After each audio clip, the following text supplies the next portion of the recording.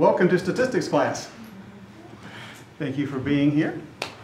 You're in the right place, right? So this is QBA337, so this is the second of 2 statistics classes. We're applying the things you learned last time, right? My name is Todd Daniel, and I will be your instructor. And you know that because I am wearing a tie. It's kind of a psychological thing. You know, if you wear a tie, people think, oh, he must know something. I'll listen to him. Turns out that's actually not the best advice. There are plenty of people that wear ties that say things you shouldn't pay attention to. But that's where the letters come in. These are my letters, right underneath my dogs. So those letters, I paid a lot of money for those letters. Right? You know this, right? Because you're paying a lot of money for your letters right now. And what are you going to do with those letters? You're going to get your letters at the end of your 4 years, right? And then you're going to go to an employer. And you're going to say, look, I got my letters. And then you say, great. They give you a job. And at the end of the week, they give you some numbers. Right? You take those numbers down, you put them in the bank. They show up in your checkbook. You pay for things with those numbers. People get really obsessive about numbers. Who's got numbers? Who doesn't have numbers? How many numbers you have? Some people have too many numbers. So really, that's what life is. It's about numbers and letters, right? It's just this trade-off between numbers and letters. You get more letters, right? Then maybe you get more numbers. That's kind of the promise, isn't it? That's how it's supposed to work. So let me tell you what my letters stand for. The MA is a Master of Arts in Counseling. That was my first career, doing therapy, doing counseling. And the LPC is a licensed professional counselor. So it's a license to counsel professionally. And I found, like Sigmund Freud said, I prefer a student to a neurotic 10 times over. I discovered teaching, and I found that I loved that much, much more than I did doing counseling. And so I've completely changed that career. I went back to school, got a PhD in organizational psychology, which is more of the business side of psychology. And I'm curious, is there anyone here who is an IO major, kind of a cross major with business and IO psychology? Nobody? Would have been great if there was, you know, kind of like a little vote of confidence that, okay, IO, yeah, that's kind of, there's an overlap with business. HR, hiring, all of those aspects of business, that all relates to industrial organizational psychology. And these are my dogs. This is Mickey, is the one with the short hair, and Desi is the one with the long hair. And they won't appear on the final or anything like that. You don't need to know about them so much. But they do appear in different places along the way in the PowerPoints, and you'll see them as we go along. I just like to work, you know, with some fun, clever examples. So I mentioned the letters and the numbers, and that's what it's all about, because that's data and statistics. That's going to be the topic of our first week, and it's really going to be the focus of what we're going to be doing throughout the entire semester, focusing on data and statistics and telling stories with numbers, and sometimes even with letters. This is the book that we're going to be using, but you have this book in the form of an e-book. You have this in an electronic version through the Cengage. It's not called Open Access, it's called Unlimited. And I'll be using some information from that website, and I'll be tying it all back into Blackboard, so you will have access to this textbook, which is good because it's a heavy textbook.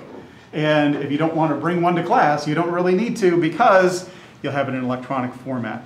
And I'll be hewing fairly closely to the material that's in that, but I'll also be using a lot of my own material, which you'll be discovering as we move along. Okay, so safety first. You've seen the masking requirements, and you've seen Boomer and his admonitions to everybody wear your mask, and that's good. But I want to give you a different way of thinking about this safety first, and everyone is concerned about making sure that tables are cleaned off and so forth. So instead of thinking of safety first, I want you to think about safety third. This is an idea that comes from Mike Rowe. If you've ever watched the show Dirty Jobs, see Mike Rowe.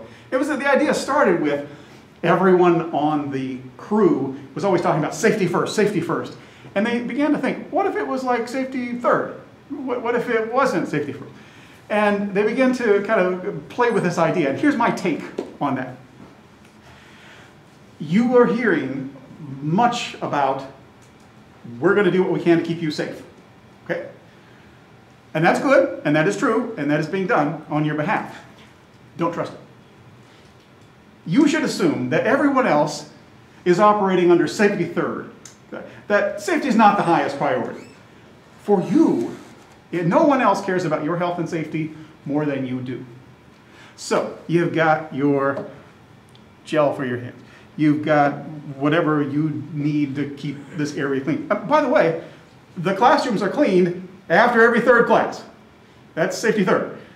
So whatever you need to do to stay safe, to whatever you need to do, I got your back on that. I support you in that. So please do that. And I will also say, just from a personal standpoint, thank you so much for being here with the masks. I was having like anxiety dreams about what am I going to do if somebody comes in and they don't want to wear a mask and I got to call it. Oh, it's a disaster. And so thank you. Thank you for alleviating that stress. I do appreciate that. Why? Because these are the numbers. I'm a stats guy. I want to see the numbers. At the end of last week, as of last night, number of new cases reported just under 40. You can see the pattern over the last 3 weeks. That's the reality that we're all living in.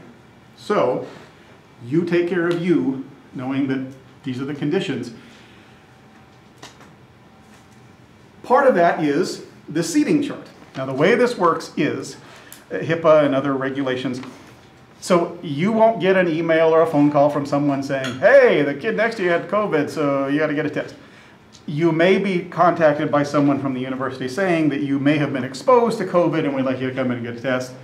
So the way this works is if somebody tests positive, they're going to want to know who were they sitting by, what was the radius in which they were sitting. That's why I'm doing this. So that's just actually for today, because there's actually something else that we're going to be doing, and that is with the blended class structure. We're going to be meeting on Monday or Wednesday, and then the remainder will be online, hence blended class, which means that you do not need to be here on Monday and Wednesday. You can choose which one you want to attend. You can attend both if you really want to. But what else I'm going to be doing is this recording. So every Monday, I will be recording the lecture. I'll take that SD card, throw that into some editing software, put that up on probably on YouTube, and then link it back into to the Blackboard.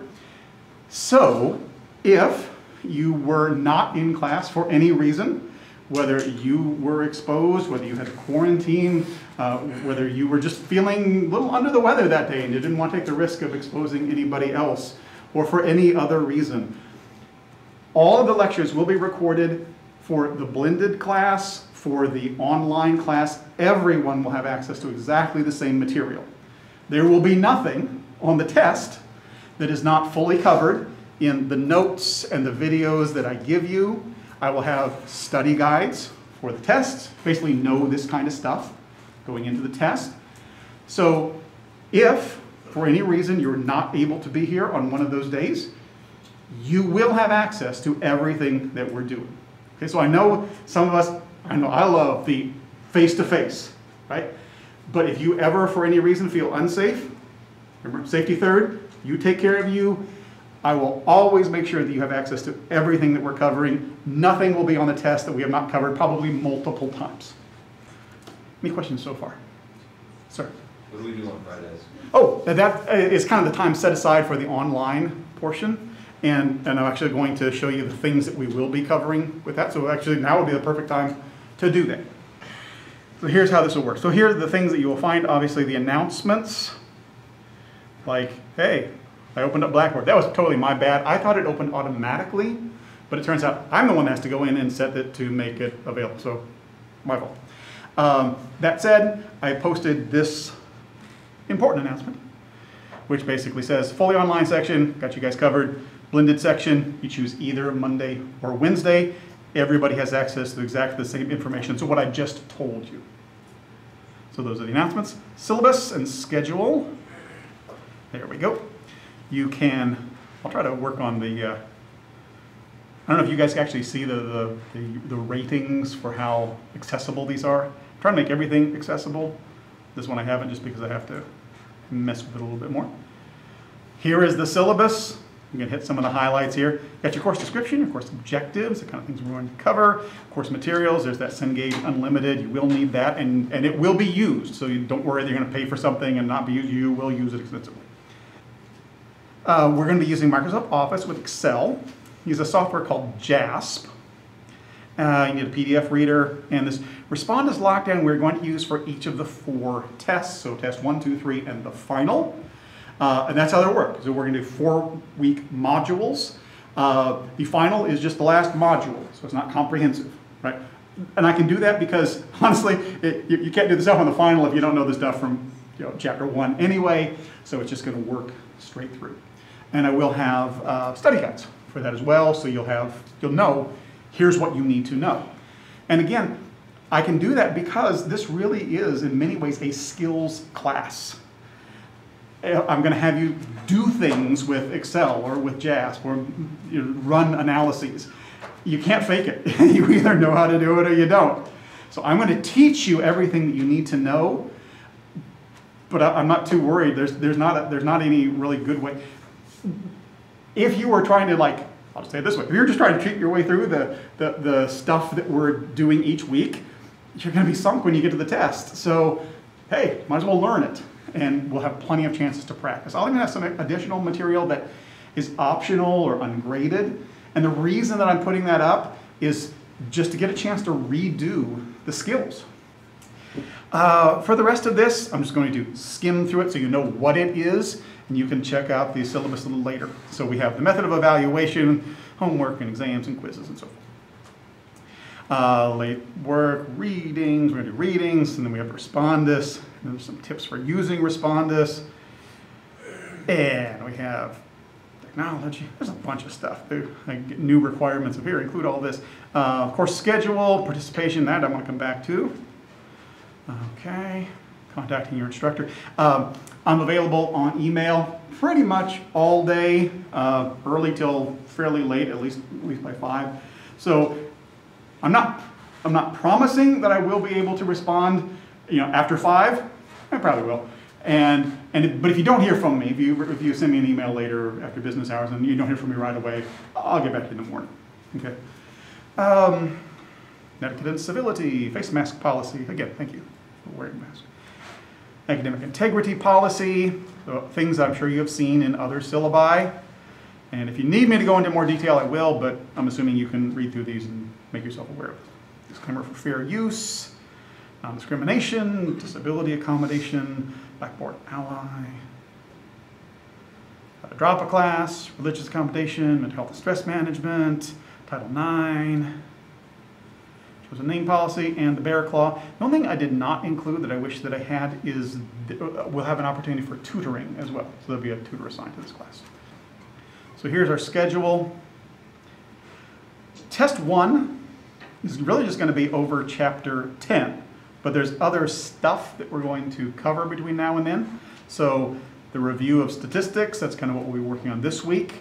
I'm going to teach you about JASP next week. And then we're going to basically be doing independent and paired samples t-tests after that, which is actually quite a bit to get your mind wrapped around. So if you can get through that, that's good for one test. Okay? And then you can see where we'll be going after that. Variance tests, look at when those are used. They're not terribly common, but they're just a nice little tool to have. The chi-squared stuff, the goodness of fit. I'm going to do some factorial ANOVA, where we're basically taking 3 groups and matching those. Simple regression, multiple regression, regression modeling. So I'm going to show you some of the basics, and then we'll look at repeated measures, which would be that time series analysis. We will have some stuff on non-parametric equivalency test and quality control, which is actually pretty interesting stuff. The quality control is actually that's a good skill to have if you're going to be in business, because you'll definitely put that on the resume. That can be very useful. So I'm going to cover that in a way that you'll have a skill that will be marketable with that.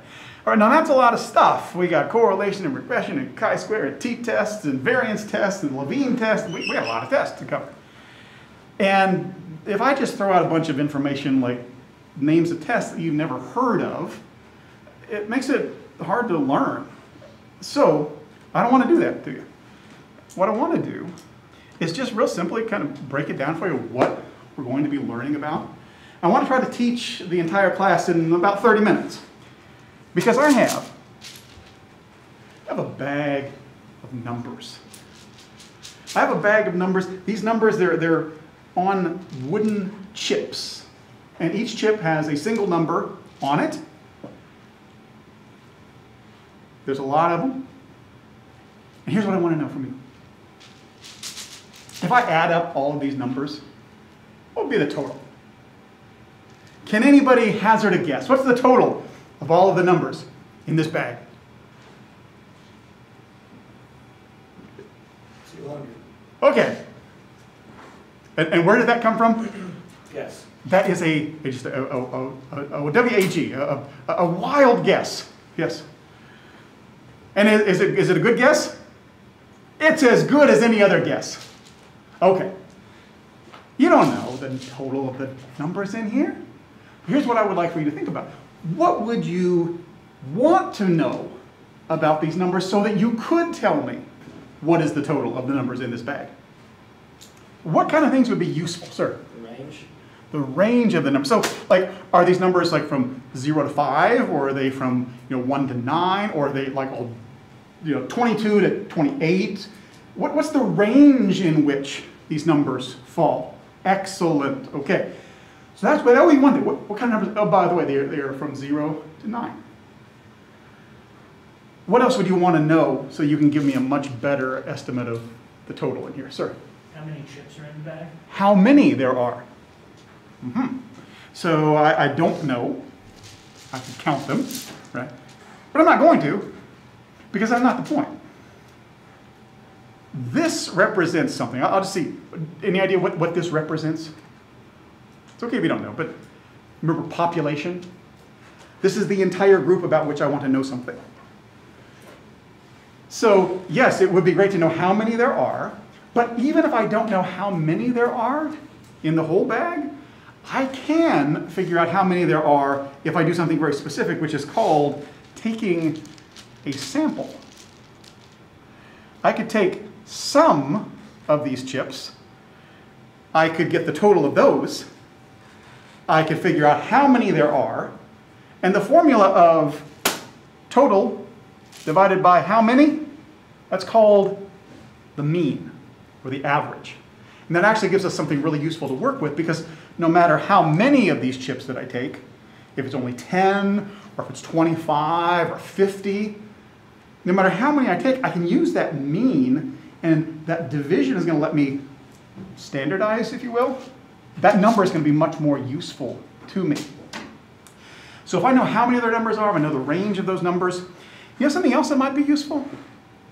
If I was just looking for a total, is I could take the numbers out, and I could there's a 3. Okay, so I'm going to stack it, there's a 3, and there's another 3. I could stack these up. I know you may not be able to see that, but I can illustrate this even better, because I have another bag. Now in this bag, I have poker chips. There's a lot of them. So my question for you is, if I reach in this bag and pull out a poker chip, what color is it? So what is the first thing you would like to know about the poker chips that's going to help you make a guess as to what color they might be? How many colors are represented? Essentially, it's the range of categorical data. So I have, in keeping with some good use of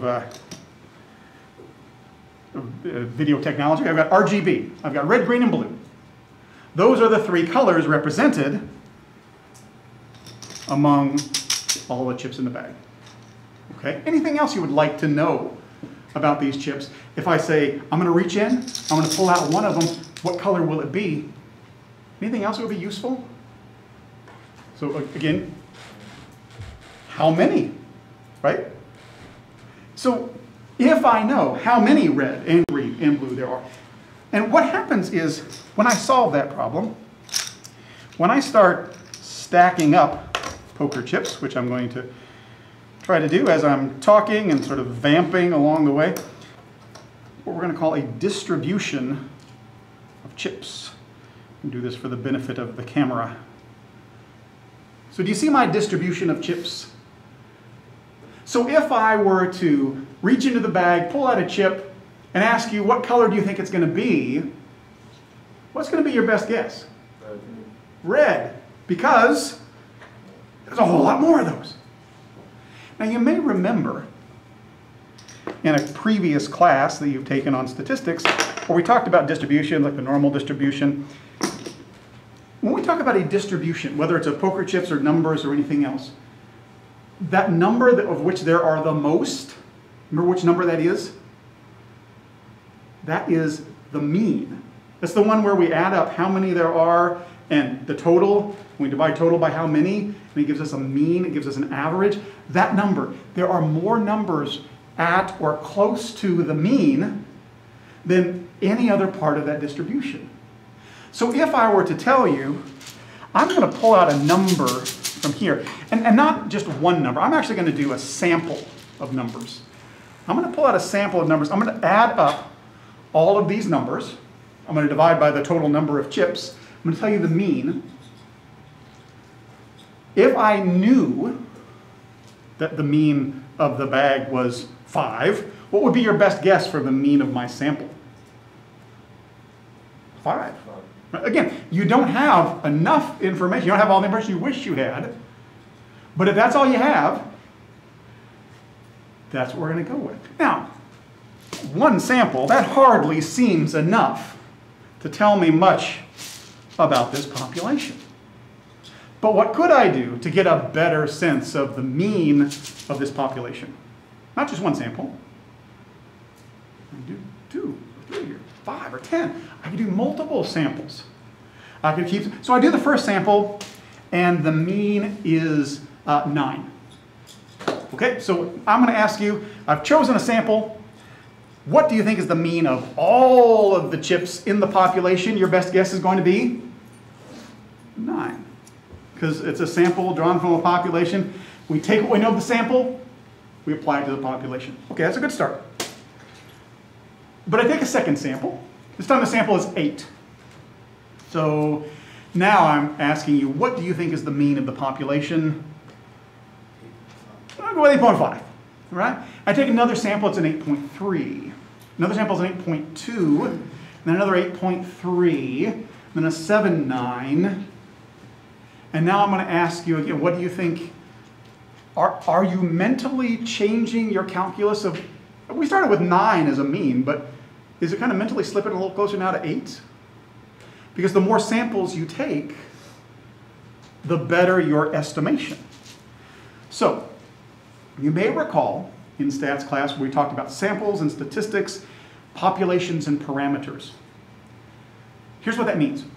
My sample, if I take a sample, the mean of my sample is a statistic. The mean of the population, with all of the elements replaced, the mean of the population is a parameter.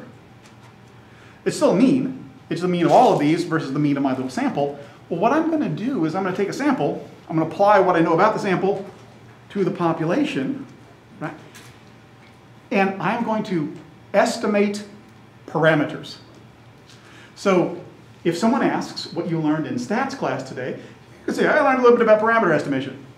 Just make them think you're really smart. Right? Parameter estimation just means that I'm going to create a model, which is a sample. I'm going to use what I learned from that model to make inferences about my population.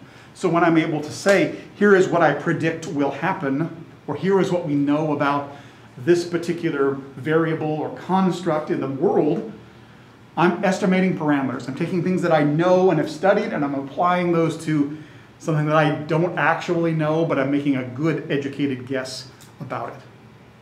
Samples, populations, estimations, parameters. Now there's one other bag I want to tell you about. It's about data. Everything that I've talked about so far relates to data, types of data. And quite honestly, if you've not seen this before, it's a little bit confusing and it doesn't make much sense. So let me clarify this for you. Data comprises 2 types of data. There is categorical and quantitative. So categorical, that's my poker chips. Right? That is that distribution that I created. Categories. What are my categories? Red, green, blue. Now, I could describe them as red, green, blue with words.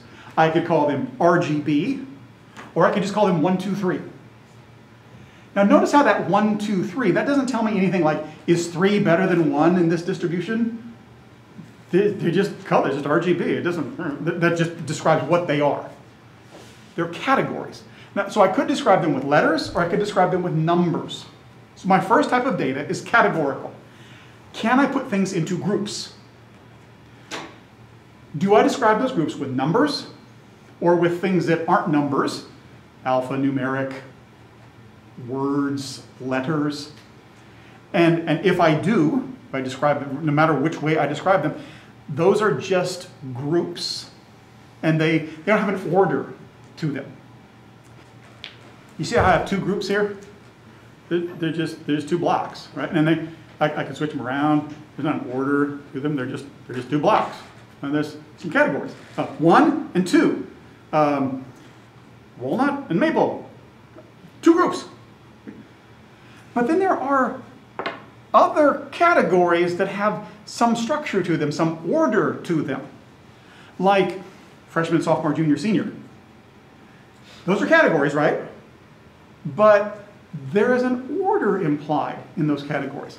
These are ordinal data. Now, they're still the 3 groups, but you see how they're connected? I can't just like go switching them around. That doesn't make sense. I need to keep that order.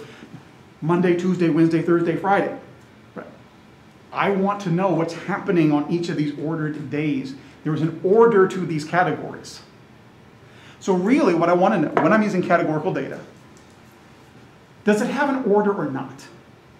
And if it doesn't have an order, whether I represent it with numbers or I represent it with letters, it's still nominal data. It's still just categorical groups. If I represent it with letters, I'm probably going to call that a string variable, but it's still just nominal. If it has an order to it, whether it's numbers or letters, it's ordinal data. And the fun really begins when we get into measuring things. When I measure something about the world. Now what could I measure? All kinds of things. There's all these amazing things I can measure. Does anybody else have a Fitbit? Even if you don't, what could you measure about you if you've got one of these things? Okay, I'll just flip through real quick. I can tell what time it is. Time, that's actually a variable, right? It has a stopwatch on it, so I can measure how long it takes for something to happen. I can also tell you, I won't, but I could tell you how many steps I've taken today, how many steps I've taken this hour. These are measurements. These are things. See, if I have groups, I can make comparisons. Like, which of these 2 groups takes the most steps during the day? And maybe that relates to the construct of fitness, or weight loss, or recovering from a heart attack. And so what could I do differently with these groups that would lead to the one of these groups having more steps? And maybe I can even do some prediction after that, like who's more likely to live longer? And you may have seen, I've seen recently, there was an article about, do we really need 10,000 steps per day? So that's what we're looking at. We can do this. We can measure things and we put them into groups. That's what we do with data. So I know stats seems like, and it is, it could be a difficult class. Fundamentally, this is what we're going to do. We're going to measure things, and we're going to create groups. Our groups might be numbers, it might be letters. But we're going to measure, we're going to group. The fun, at least I love this part, it's where we get numeric data, the measurements, and then we start doing things with those measurements. Now, the simplest one, as I've already showed you, is I can just take a sample and I can get a mean, and I can also tell something about how far apart the scores are, something called a standard deviation, and I can use those in analysis. I can measure multiple things. But fundamentally, there are 3 things that we're going to do with all of these tests. Everything that we are going to discover comes under one of 3 things. Maybe a 4th. We're looking for differences. Is there a difference in these 2 groups on this measurement?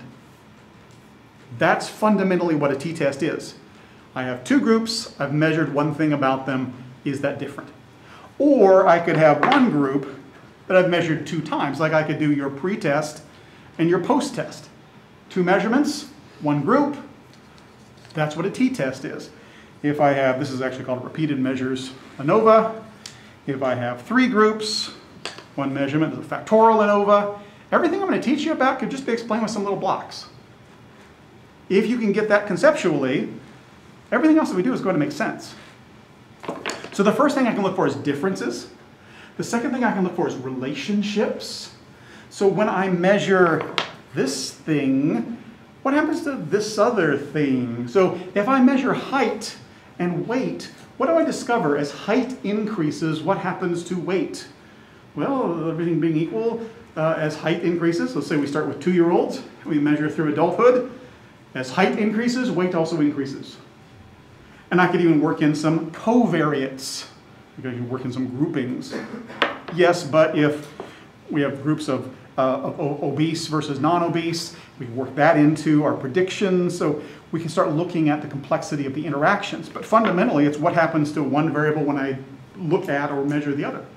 So I can look for relationships, or I can take what I learned from the relationships is the third. I can make predictions.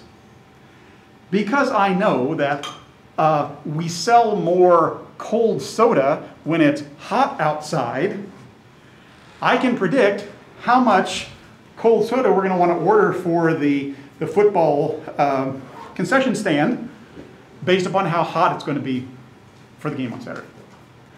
If I know relationships, I can make predictions. So really, that's not too far from what we all know about just being human beings, right? If you know something about the way that people interact, you can make some pretty good predictions, which is what big data is really about. If I know something about the way that people behave before they buy something through an online site, I can make some pretty darn good predictions, and I can use that to say, this person, I bet, can be convinced to buy, or maybe more likely to buy, by doing this thing. So I'm going to be able to take what I know and make predictions about that. And I said there's a fourth one. It's really has to do with nominal order, just counting things. We can just count them up, how many there are. And that's where percentages come in. Okay, so I promised I was going to teach you a stats class in 30 minutes. If you look at the table of contents from chapter 10 through the end, I've covered everything. This is what we're going to do. We are going to measure, we are going to group, we're going to start with 2 groups in 1 measurement, then we're going to do 2 measurements in 1 group, and then we're going to start adding groups, then we're going to start adding measurements. But structurally, everything comes down to these same ideas. So this is what I have done as a statistics instructor, is just try to simplify this. If you can hold these things in your hand, which you can't right now, but someday you can. If you can hold these, if you can interact with these things, you can feel this is what a t-test is like, and it actually makes it make much more sense. So I'll have to show them to you now, but you get the idea from this. I'm going to break it all down. I have dealt with statistics people for a long, long time, and I love them, and I can talk with them. I wouldn't necessarily want to have them as a teacher, because I've known plenty of people who know lots of stuff that can't actually convey that to other people. What I've tried to do is bridge that so that I can take all that stuff and make it accessible to you. My desire for you is for you to be able to move along in your education. And while everyone else says, yeah, I had that stats class, but I got an A in it, but I don't really know. I want you to have this gut level conception of everything that we're doing and say, it's not that bad. It's kind of like just 2 groups, 1 measurement. You will have that so that as you move through your career, you'll be the person that other people look to for the clarity of understanding telling stories with numbers. That's what it's going to be about. Okay? What we will be doing for the rest of the week, what you should do next, I'm going to go back now to go back down to Firefox. Go to course content, week 1 through 4. Click on that. This is an introductory video. I don't even know if you can hear this. Let me just see if it works. Is that different than what you've seen in a lot of? Okay, that's what I'm shooting for. Okay, so I just want you guys to have access to the best quality materials. Look at week 1, reintroduction to statistics.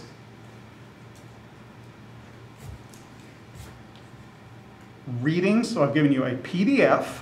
Go and open that so you can see what it looks like. This is, ignore the week 8, that I would need to adjust that. This is the material kind of summarized. And then I'll explain hypothesis testing with Ancient Aliens guy and Alice in Wonderland and Scooby-Doo. Right? And then we're going to walk through examples of the 5 steps of hypothesis testing just to refresh you on some things you remember from previous lectures. And then at the end of all of that, I haven't opened it up yet, but I will. There's this graded assignment. It's 10 questions, 2 points each, 20 points. If you have these notes and you watch the videos, by the way, videos 5 minutes. This is the longest one, but it's actually from a different chapter. That one's 2 minutes, this one's 6 minutes, they're roughly 5 minutes. If you just watch those, follow along with the notes, right? You can use the notes on the quiz there when you get to the end, right? So if you're watching the videos and getting the information, you should have no trouble with these weekly quizzes that we'll be doing. Now at the end of all of that, we get through our 4 weeks, that's when we'll do our test, and that's the one with the respondents browser, and so you gotta have it all crammed in your head by that point. That's what we're gonna be doing. Next week, and by the way, go ahead and work ahead if you'd like to. Stay within the sections. We'll do weeks 1 through 4. I'm gonna have weeks 3 and 4 ready to go. If not, yeah, I'll give myself to Wednesday, but you'll have that information as well. For week 2, the software of statistics. We will be using Excel somewhat. There we go. But we're also going to do some work with JASP. No, anybody heard of JASP? Not surprised. You've heard of SPSS? No? Okay. That's probably one of the most common statistical software packages. It's really expensive. Have you heard of R and R Studio? Powerful. It's also difficult to use. Am I right? I mean, okay. JASP is built on the R platform, but it gives you the flexibility that you might have with SPSS as far as doing those tests. Okay. It's developed in the University of Amsterdam in Holland. I'm working with them. I've developed these 6 videos, so these are available on the web, but they're also available to you. 6 videos that'll walk you through how to install and then use JASP. So this will be the statistical software. Now here's why I'm doing this. I'm going to dabble with some R coding, and I'm going to show you some of those things, so that'll be important to know about. This is your backup. No matter what happens, you can always do all of these tests in JASP. And it's easy. Much easier, well, I mean, the point and click stuff is easy. The interpretation, that's where the difficulty comes in. So you will never get frustrated if you use R. You know what I'm talking about. It's like, oh my gosh, the code isn't running. It's supposed to, and you have a comma instead of a period, and it can be frustrating. You won't have it.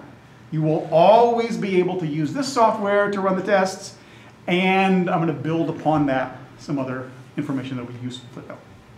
Okay, so stats class. You think you're going to be okay? All right. I got you on this. I'm going to get you through. Sorry, I have a question. So for the week 1 quiz, when's that due? I think it's set up for the end of the week. Friday or Sunday? It would be Sunday night. Oh, okay. Let me just try that for now. Let's just try the Sunday night thing so you're done. You can open it as soon as I get it ready. You can open it, do it any time. We'll just shoot for Sunday night. If we need to adjust that, it's okay. Yes, ma'am. Can you show us where the quiz is again on that? Oh, it's not, you can't see it yet. Oh. I've uploaded it and I need to format it, and then I'll release it. Anything else you need to know? Thank you for, oh, go ahead. Where's the course calendar? Course calendar is under syllabus. So if you click on syllabus, course calendar, I'm calling it a schedule, but that's it. Okay. That's it right there. Okay. Thank you for being here. Thank you for being safe. I will be here on Wednesday. I don't know if anybody else will. Have a great week, and I'll see you for sure, some of you, on Monday.